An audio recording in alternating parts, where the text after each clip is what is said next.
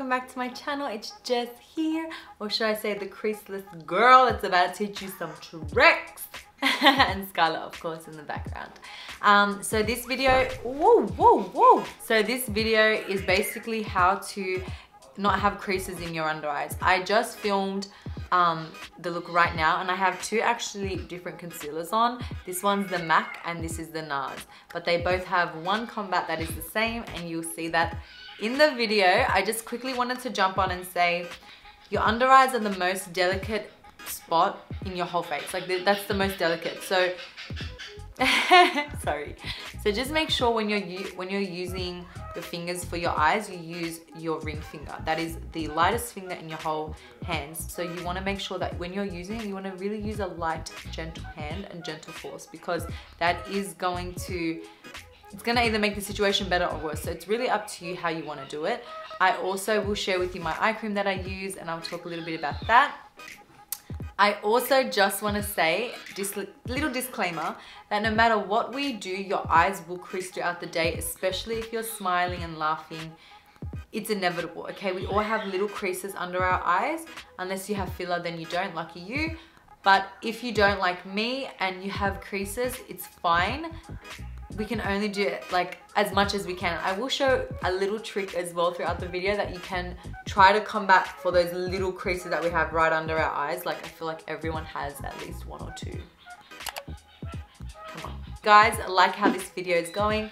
Please keep watching, and I'll see you again soon. So I do have foundation on, but I haven't put any foundation under my eyes. I don't mind if you sit there, that's fine. Just beautiful. Okay. I don't mind if you sit there, but you can't sit anywhere else. Fuck off. You can't do that side. Okay, so let's get straight to it. So to start off, I will put a photo of an eye cream that I highly recommend. I have tried, like, I think I've tried almost, I would say like 30 eye creams that I can think of at the moment. And this is the only one that I have seen any kind of result with. So I stick to this one, and I use this first, and I'll wait about 20 minutes to half an hour before I apply any other products, makeup, anything to my skin, because you have to remember, if you apply an eye cream and then you should apply a concealer on top, what that's gonna do is that's gonna end up just making it very like creamy, and it's just gonna slide everywhere, and it's gonna go into everything. You don't wanna do that, and that goes for everything in your skin. So if you apply too much moisturizer on, you know, or too much like liquids, that's gonna end up moving your foundation. You know, with primer, the same thing. So I think before you apply, like when you do apply any like products to your skincare, wait at least half an hour before applying anything. That's just my preference. I know some people say 10 minutes to wait, but I'd rather be a bit longer, just so everything does its work, and then when I go in with the next product, I know I'm good.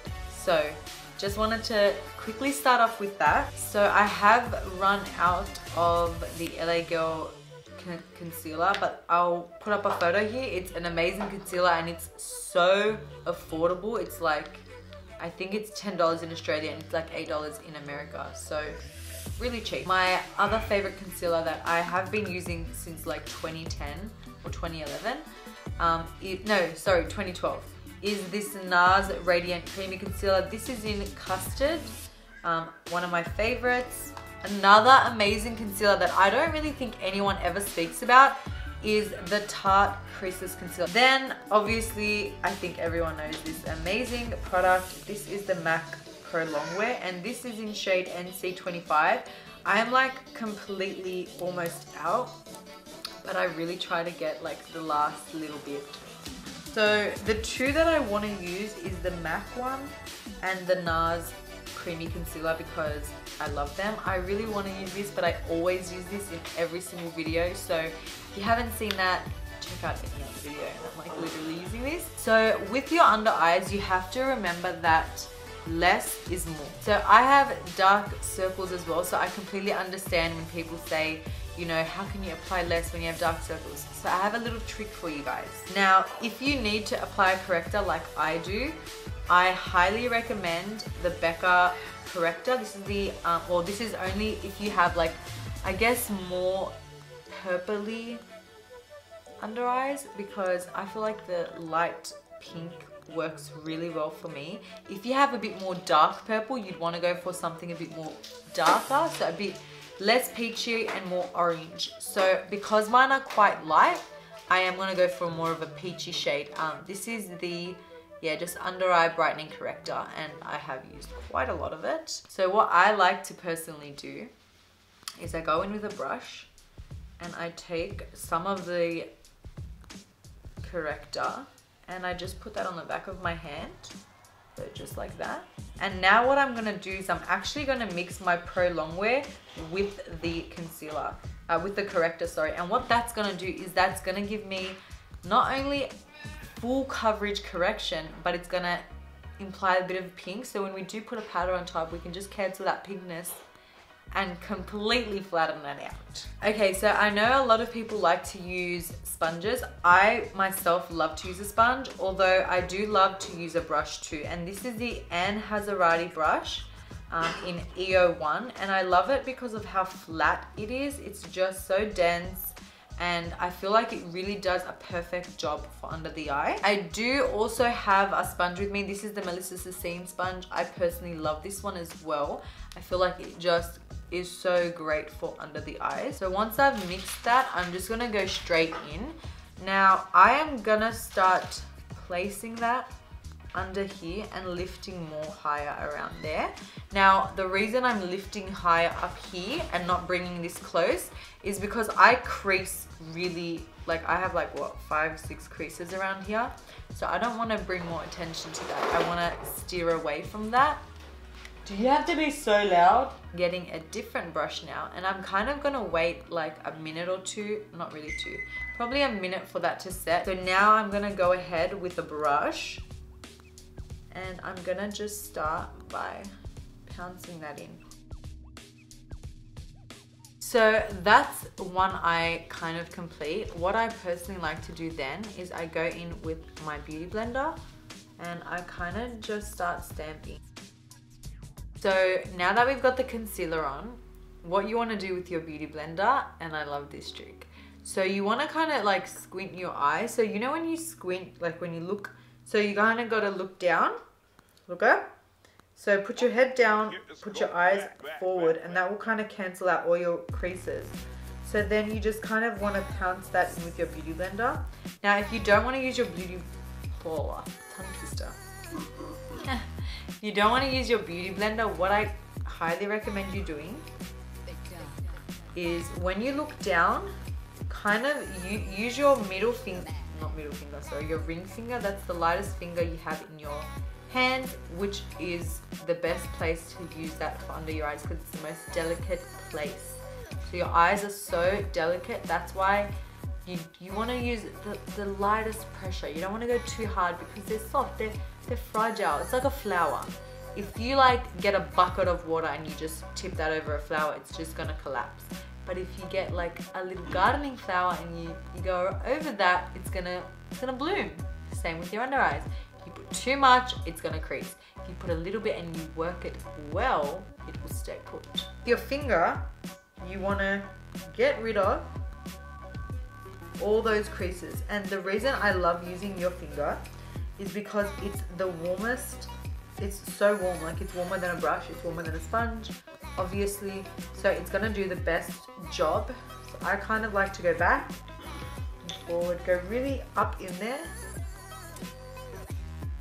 Now on the left side, I'm gonna set this with my Ben Nye Fair translucent powder, and I love this because it has a little bit of a pinky tinge, so that will completely cancel out any other dark spots you have. And the reason I'm gonna use a brush is because, sorry, I'm not swiping, I'm not swirling, I'm dabbing.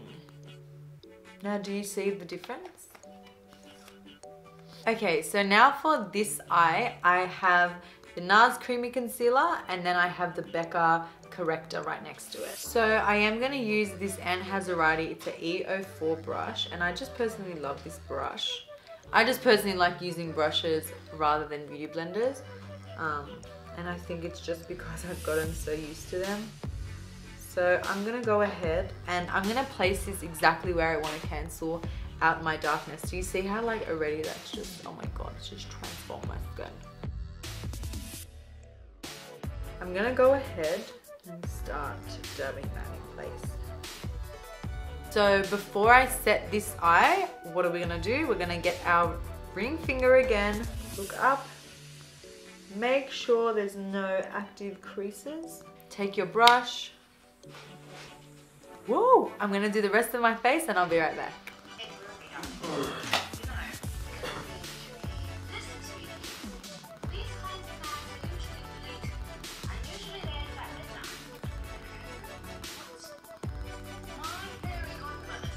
So just a little recap.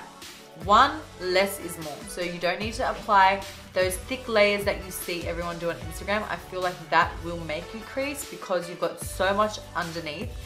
You need like a little bit of product. You've seen how bad my dark circles were. If you just mix your corrector with your concealer, I personally don't like to put too much corrector because then it can get too orange or yellowy. So I just take like a scoop. It's just trial and error to see your consistency and see how it works for you. But that's what I like to do, and I feel like it works so much better rather than going ahead and applying one layer then another layer. It's just so much easier. If you do apply powder to any of these concealers, it will not move. It will not move. Sometimes I don't even apply powder. If I'm having a really good day, I won't really apply it because I don't think it's so necessary. I just feel like the tapping of the fingers as soon as you've like put your concealer on to make sure that it doesn't set into those creases, that is the trick that I feel like has saved my crease life, because it used to look really, really bad. You know those little kringlies? That's how my eyes used to look, so I wasn't a fan of it. Anyways guys, I really hope that you enjoyed this video and I hope you learned something. If you have any other requests, let me know in the comments below. I hope you have a great day. Mwah. Till next time, bye.